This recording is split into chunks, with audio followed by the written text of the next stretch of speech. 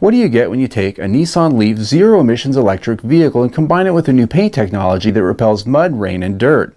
It's what Nissan calls the cleanest car in the world.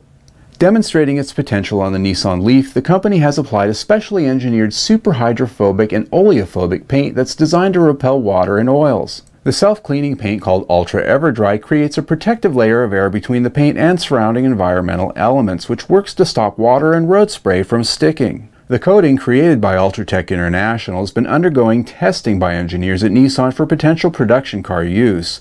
The company says thus far it's responded well to repel rain, spray, frost, and sleet. Nissan hasn't announced production intent yet, but says it's considering the coating technology as a future aftermarket option. Cleanest car in the world, huh? Well, I bet the powerful car wash industry is going to have something to say about that, likely lobbying hard to keep this breakthrough locked away from consumers where it very well belongs.